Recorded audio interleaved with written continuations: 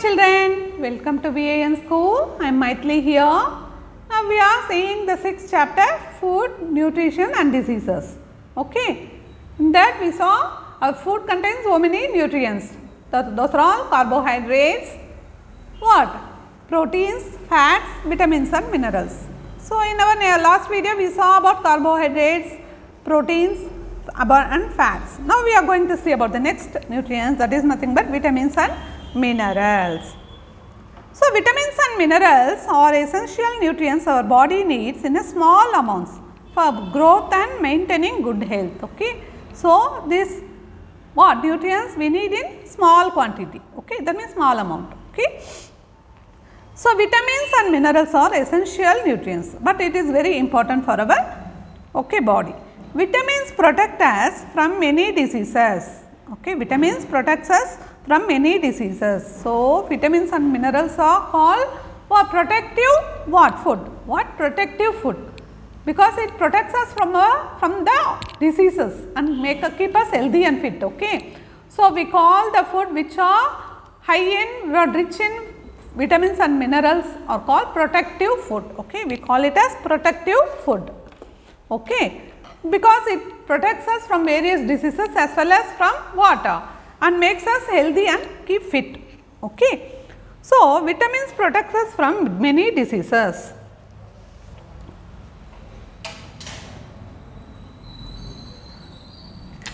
Okay.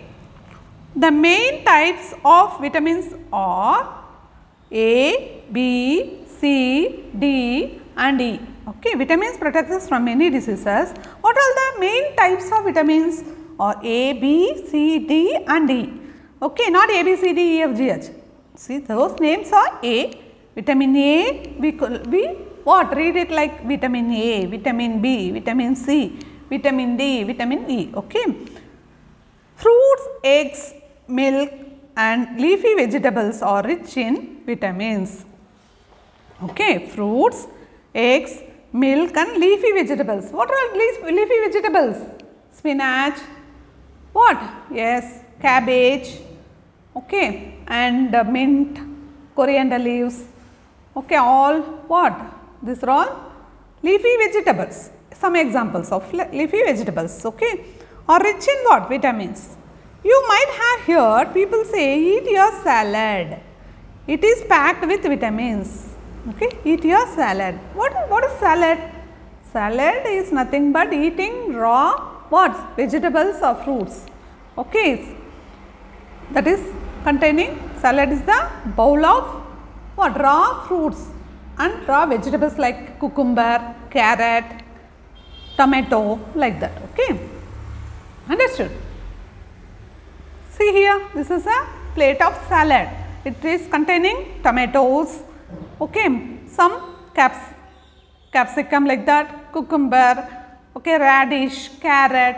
What are all the vegetables and fruits you like to eat raw? You can make it with some salt and pepper. If you put it, it will become salad and it will be it is very good for your health. Okay, you will get more fiber in this. Okay, understood? So this is nothing but salad. So you might have heard people say, eat your salad. It is packed with vitamins. When our body lacks in vitamins, we suffer from different kinds of deficiency diseases. Okay. What will happen when our body lacks in vitamins? We suffer from deficiency diseases, that we will see later. What is the meaning of this deficiency diseases? Okay. For example, vitamin C deficiency causes bleeding gums. Okay, in our mouth the gums are there, no? So what will happen? Blood will come out from the gums, no? Wow, that is due to the deficiency, that is the lack of vitamin C. Deficiency means the amount of vitamin C in our body is less. Okay, that is why we will get some diseases. That diseases are called deficiency diseases due to vitamin C. Okay. So what? For vitamin C deficiency causes, what will happen? Bleeding gums. Okay. So we should consume vitamins and minerals as well as all the nutrients our body needs to grow healthy, okay, and keep us fit. Okay. Come, we will go to the next page. Next is minerals. Minerals are nutrients that the body needs in small quantities. Okay. Minerals are essential for growth and strength. Some of the minerals that body needs are calcium, iron, potassium and iodine. Okay. So, what are the minerals? Example of minerals: calcium, iron, potassium and iodine. Calcium, iron, potassium and iodine. Okay. Minerals are involved in many body functions. Calcium makes the bones and teeth strong. Okay. Calcium, what happens? If we are not taking calcium rich food, or what? Our teeth will get break. If we bite some apple, even a soft apple, if we bite also, our teeth will get, because we are not having more calcium in our body. Okay. So, for our teeth to become strong, we should eat more calcium rich foods. Okay. Iron is used to make the hemoglobin, hemoglobin in red blood cells. Okay. Hemoglobin in blood carries oxygen to different parts of the body. So, what is the function of hemoglobin? It is the red pigment in our blood. Okay. Hemoglobin in the blood carries oxygen to different parts of the body. Okay. So, for that hemoglobin, this iron is used to make the hemoglobin in red blood cells. Okay. We get minerals from milk, eggs, meat, leafy vegetables, bread, etc. Okay. So, we get what minerals from these foods. See here some of the foods that are rich in minerals. What are they? Milk, apple, spinach, beans, egg. Okay. Milk, apple, spinach, beans. This is nothing, spinach is nothing, a palak, that we tell, no, palak. Okay, that is nothing, that is called what? Spinach. Beans and egg. So, these are all the food items that contains minerals. Okay, understood. So, many nutrients like vitamins and minerals are lost if vegetables are washed after cutting them or if they are overcooked. So, we should eat it raw. Okay. So, we should not wash it after cutting, we should wash it, then only we should cut the vegetables. Okay.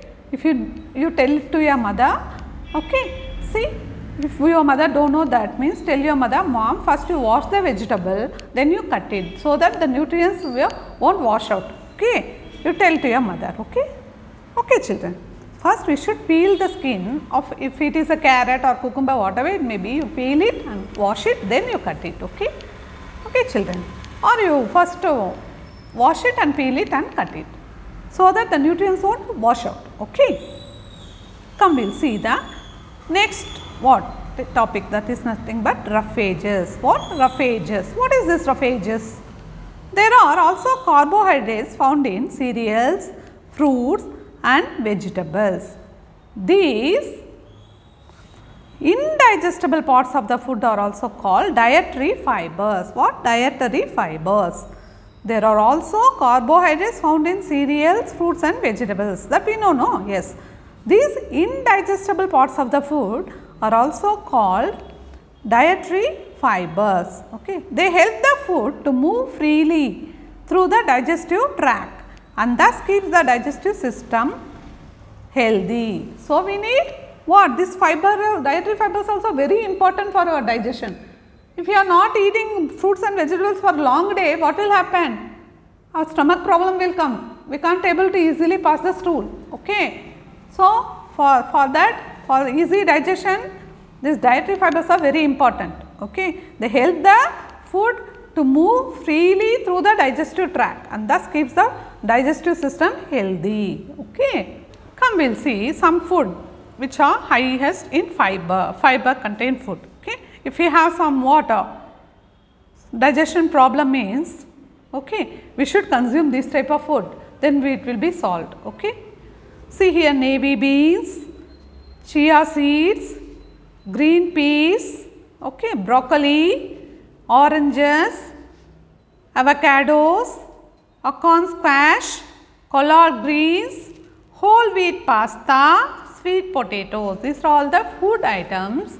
Those are all rich in fiber. Okay. Those are all rich in fiber. Okay children. So, we should have what? Sufficient amount of dietary fibers also, okay, in our food. Okay, we should consume that for our what?